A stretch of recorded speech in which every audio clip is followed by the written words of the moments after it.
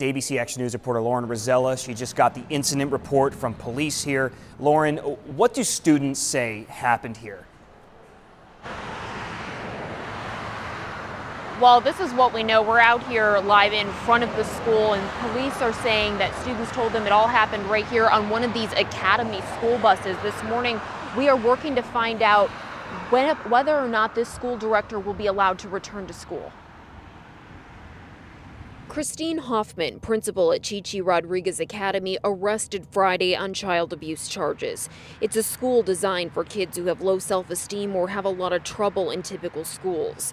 A student told officers that Hoffman grabbed him by the hair and screamed at him after she caught him swearing on the school bus. We got this incident report from law enforcement detailing the whole thing. In it, Hoffman told police she was just trying to calm the kids on the bus down when she heard the boy use a curse word and, quote, snapped. His mother told police other kids were watching it. She said, "I'm sorry," to try and calm the boy down. Hoffman admitted to police she grabbed the boy by the back of his head, also yelling at him to sit down and calm down.